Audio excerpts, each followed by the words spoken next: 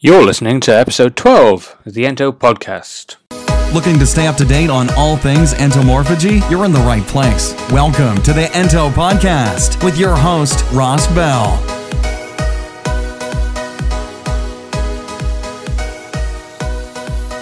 Before we get started with today's episode, just like to thank all the people down at Surbiton Food Festival and all the guys who turned up over the last weekend to pop by the stall and see us. Thanks Connor and Paul and Natalia and thanks to Eleanor Blunstom at the Maple Village WI who gave me the opportunity to talk about insects on Sunday. We had a good turnout, which was really nice to see. So many people interested in how to use cricket powder in their diets and sort of how they're able to just sort of start eating insects.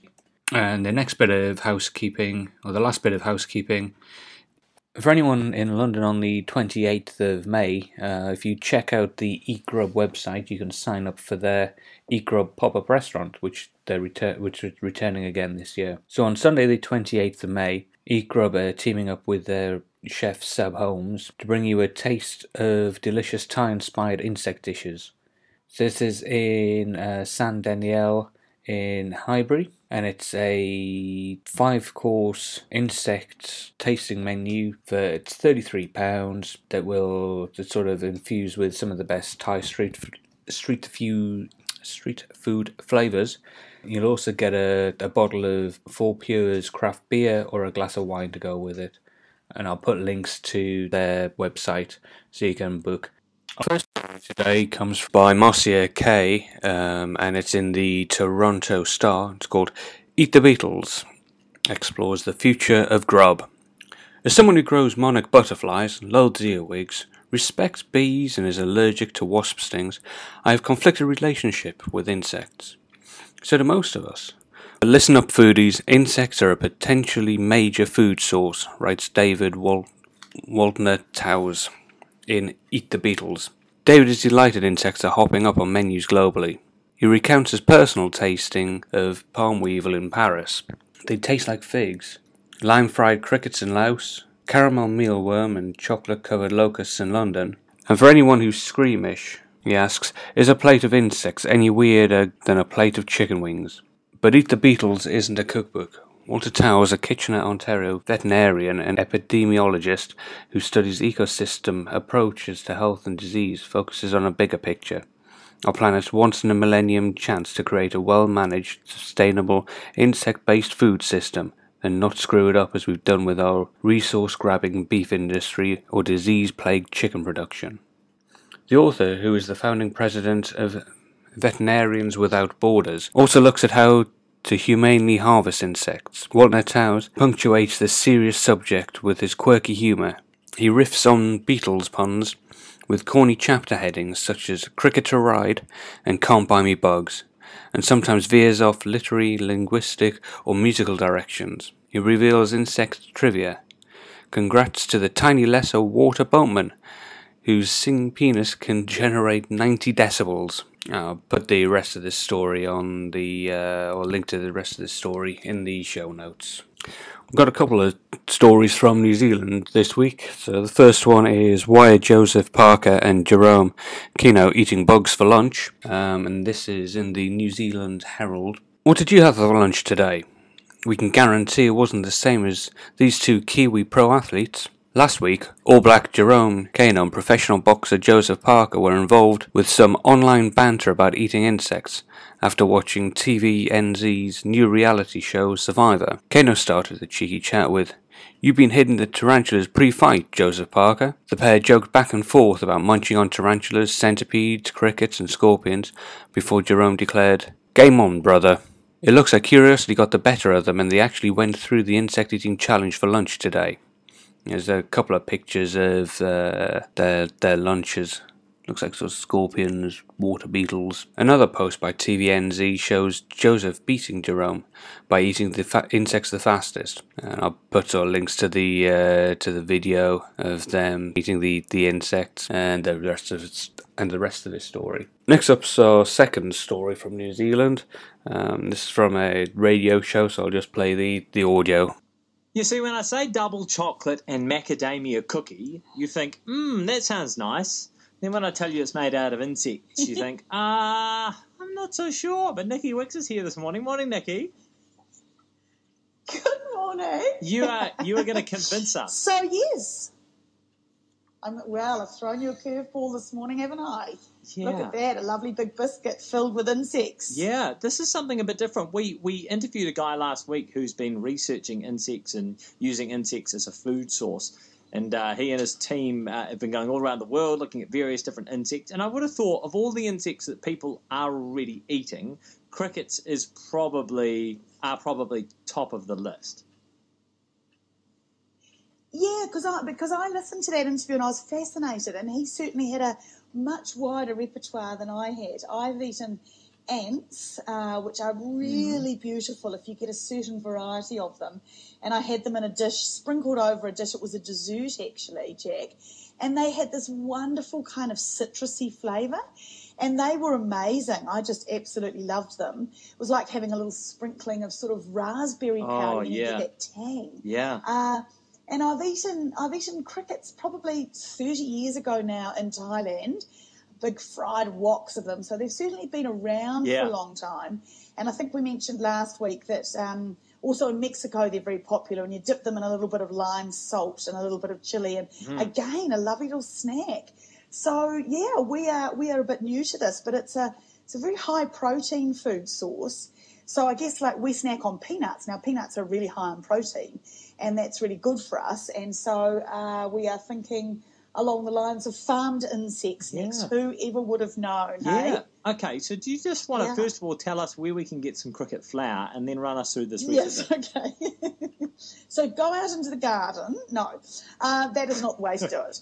Crickets have a bit of a season, and it's best to go for some that have been professionally produced, I would say. Yes. Look, I got mine from a wonderful company who's getting them through Canada, where farming of crickets is big, and they do it organically up there. They roast them, grind them into flour, and that's the way I've used them. And it's a company called livelonger.co.nz, and if you go on that website, Live Longer, you'll be able to have a look and see these stockers.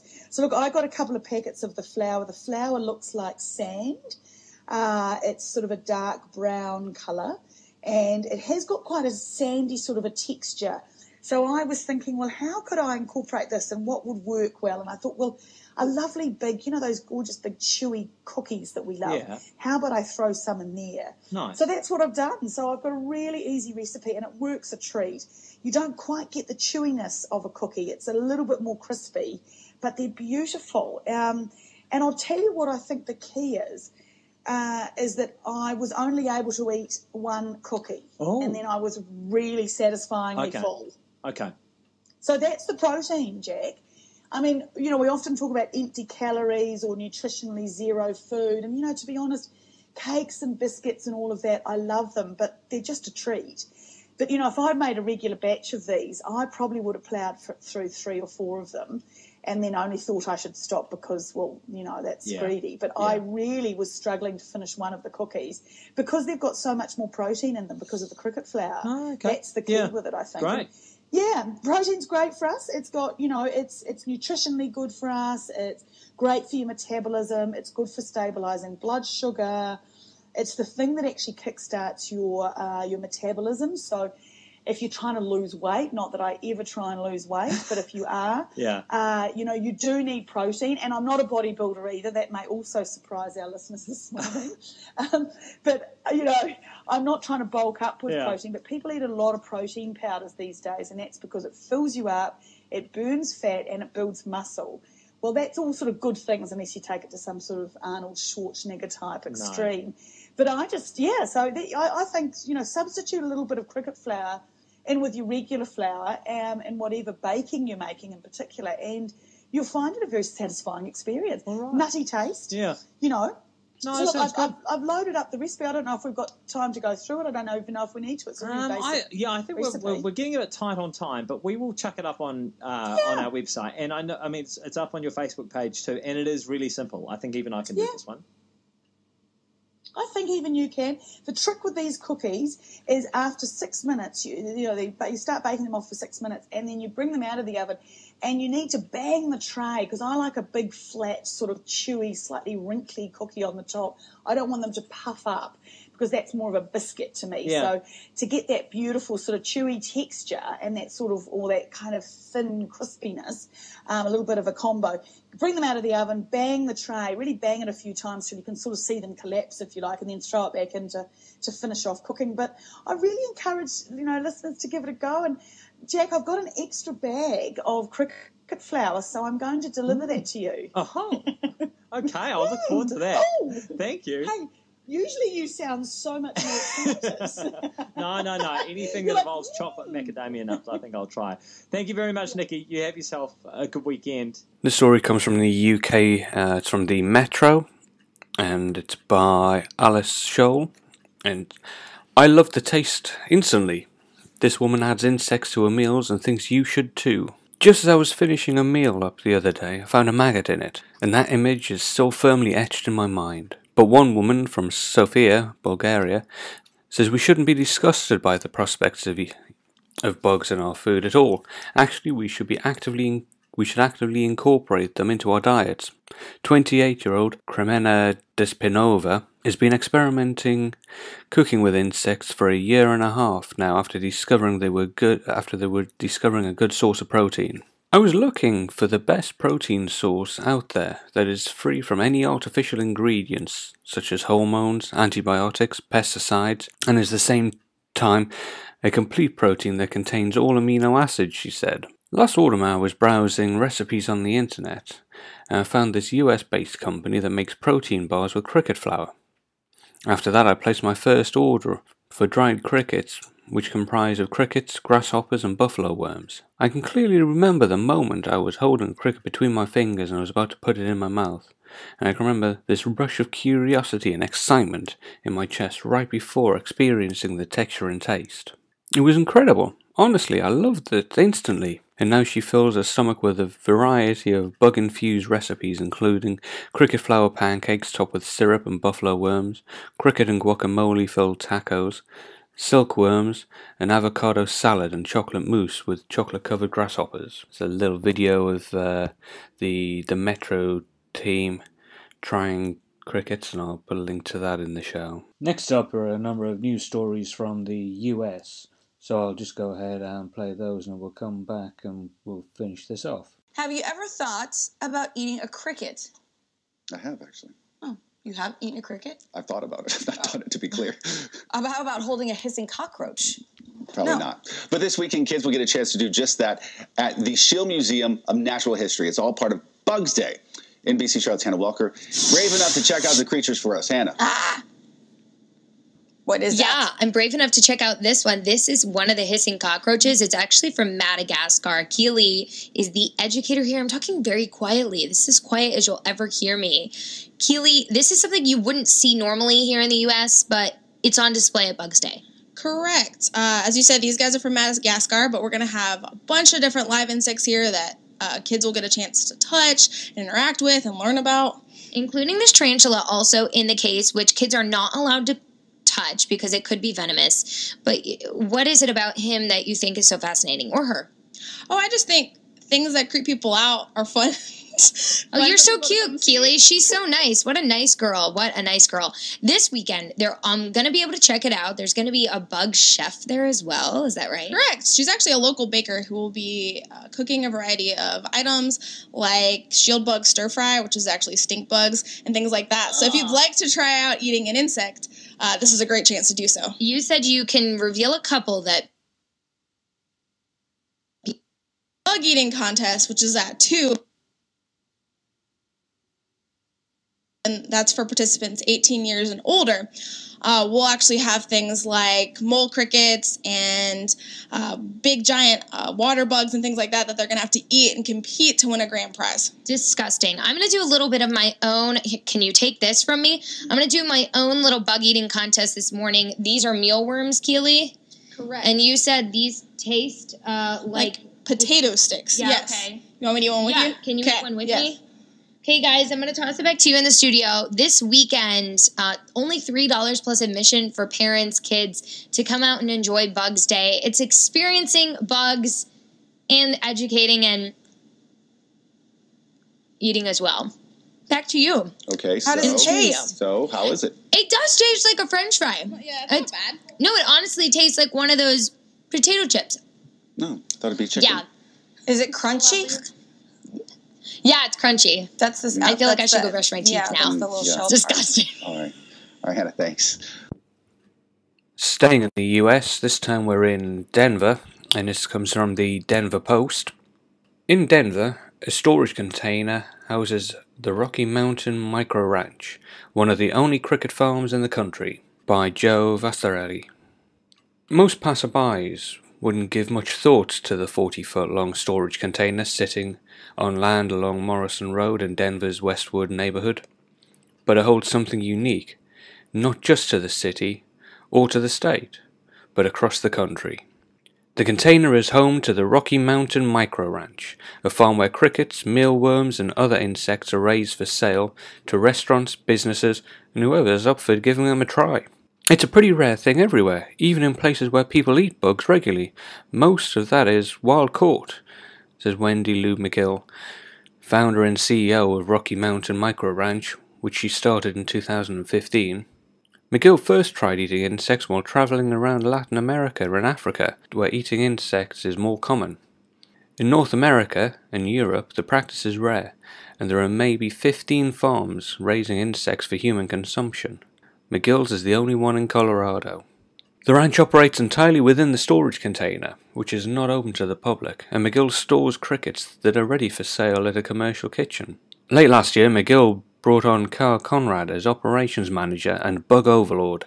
Conrad is responsible for raising the crickets and other insects, seeing them through the larvae stage to adulthood over the course of 6 to 8 weeks. At that point, they're ready to market.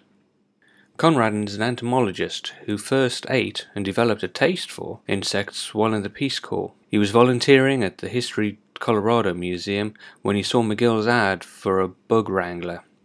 To find a job where you can raise bugs instead of killing them is so rare, Conrad said. Even though the insects he works with ultimately are eaten, he and McGill take care to ensure they reproduce first to replenish the stock. I'll put the rest of the story. I'll put a link to the rest of the story in the show notes. This comes from Gephardt Daily, and it's entitled "Houston Museum Adds to Gross Income with Insect Vending Machine."